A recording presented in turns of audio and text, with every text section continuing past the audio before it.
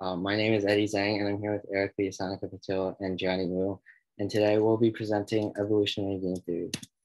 So what is game theory, first of all? So game theory is the study of certain strategies and decisions chosen by people, and it incorporates statistical models which can produce different outcomes.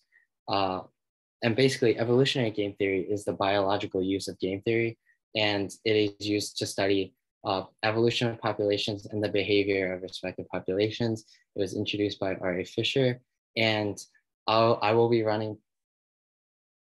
Oh my God, sorry. My Adobe Flash. Oh, okay.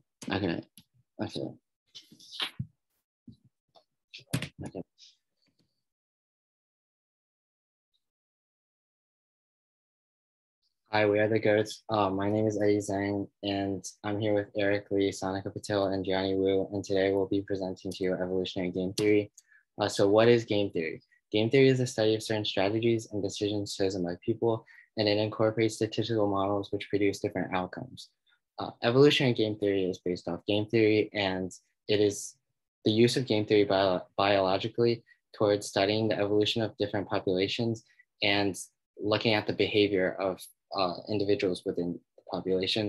It was introduced by R.A. Fisher, and today I will be talking about two different examples of evolutionary game theory, which is hawk versus dove and rock, paper, scissors.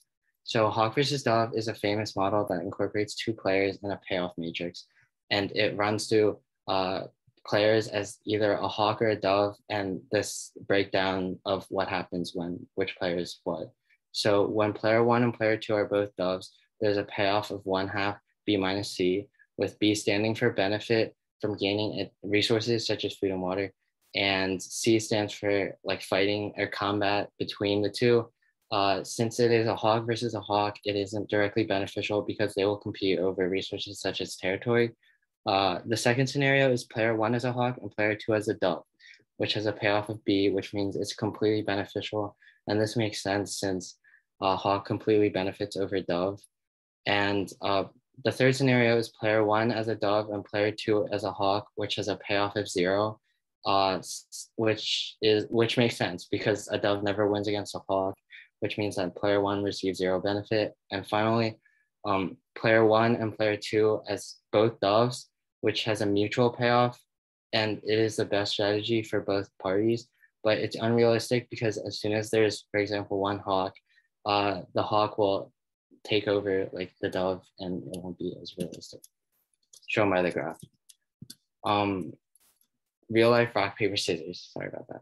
So there's a model based off rock, paper, scissors, and it's shown through 3 color morphs of the side blotch lizard.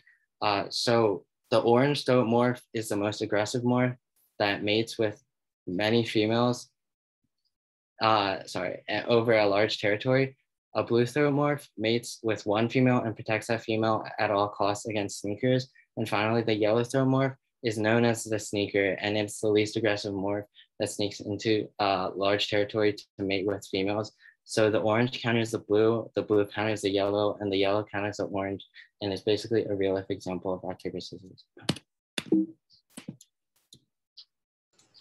One example of altruistic behavior that doesn't necessarily stem from just pure psychology is the prisoner's dilemma. In the prisoner's dilemma, you're introduced 2 prisoners, A and B, who are offered a choice. They can either betray the other person or they can cooperate with the other person. If A and B both betray each other, each of them serves 2 years in prison. If A betrays B but B remains silent, then A will be set free and B will serve 3 years in prison and vice versa. However, if A and B both remain silent, both of them will serve only 1 year in prison on the lesser charge. Now, this shows many different sets of strategies. One of these strategies is cooperating, where A always stays silent. Another is defect, which A always betrays. There is also another popular strategy known as tit for tat, where in multiple iterations of the game, A will betray B whenever B cooperates with A, and vice versa. However, one of the most effective strategies shown here is actually random because of its unpredictability. Depending on the ratio of people and depending on how many prisoners there are in the simulation, a lot of these different strategies can balance out. But in the end, a lot of the altruistic behavior survives. Another popular thought experiment to explain selective altruism is the Greenbeard altruism theory. And this originates from the quote, "I have a green beard and I will be altruistic to anyone with a green beard." The green beard effect essentially occurs when an allele creates A, a perceptive trait, in this case, a physical green beard, 2, recognition of this trait by others, and 3, preferential treatment of individuals with the trait.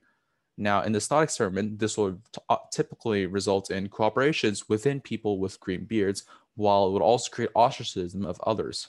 However, this type of genetic behavior is also dangerous because there are mutations that can occur that produce this green beard altruistic trait without the altruistic behavior, essentially leashing off of the other greenbeards. So, in this kind of a sense, altruistic behavior can be explained over traditional theory of selfishness of genes and survival of the fittest. Some of the equations that are used to model different types of relationships in the wild are Lotka-Volterra equations. These are also known as the predator-prey equations, which are a pair of first-order nonlinear differential equations. These are used to describe the dynamics of biological systems where a predator and a prey interacts, where x is the number of prey, y is the number of predators, dy dt and dx dt represent the instantaneous growth rates of those two populations, and alpha, beta, gamma, and delta are parameters that describe their interactions. As you can see from the top right graph, you can see that the populations between the predator and the prey are going up and down in a cyclical nature. This shows the necessity for a balance of these types of populations, and if one population should fall, so will the other. Another important aspect of evolutionary game theory is ESS, which means evolutionary stable strategy. And this concept was introduced in 1972 by John Maynard Smith and George R. Price. And this is when a strategy cannot be replaced or invaded by any other strategy through natural selection.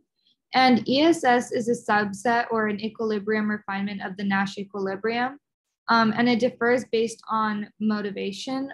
The Nash equilibrium is based on the cognitive abilities and divisions of the players. And it is often thought that the players have a preconceived notion of how the game is going to work, compared to ESS, which is when they choose their strategy based on biologically encoded and heritable information.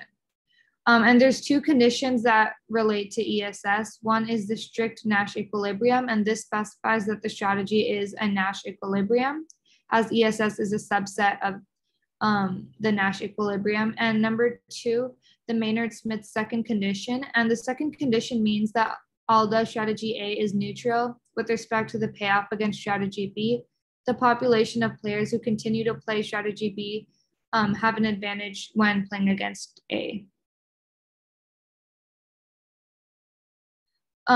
Mutations introduce new variations from time to time, introducing the concept of long-term evolution. And since mutations take longer to take effect into an environment, a new timescale is introduced. And when you look at evolutionary game theory, there's two timescales, short-term and long-term evolution. And along with these two timescales are two stabilities, internal and external. Internal stability is when it goes against issues in the frequency within a resident population. And external stability is when it goes against invasions by a mutant morph. And in a monomorphic population with external stability, it is considered an ESS, which is the evolutionary stable strategy, since no foreign or different strategy can invade in that situation. And now I'll talk about spatial game model and how is it used to explain an aspect of evolutionary game theory. Geographical factors in evolution include gene flow and horizontal gene transfer. Spatial game models represent geometry by putting contestants in a lattice of cells. Contests take place only with immediate neighbors, and winning strategies is to take over these immediate neighbors and then interact with other adjacent neighborhoods. This model is useful in showing how pockets of cooperators can invade and introduce altruism in Prisoner's Dilemma game. Spatial structure is sometimes abstract into general network of interactions.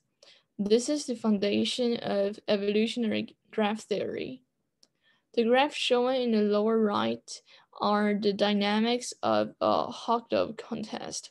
showing hawk and dove contestants as well as the change of strategy taking place in various cells. Okay, next slide. And also we have complex interactions in the real natural world. We discussed about interactions between two species before, but in fact, there are more players involved in an ecosystem. We also mainly focused on symmetric models before, and the payoffs for the two species are identical in that case.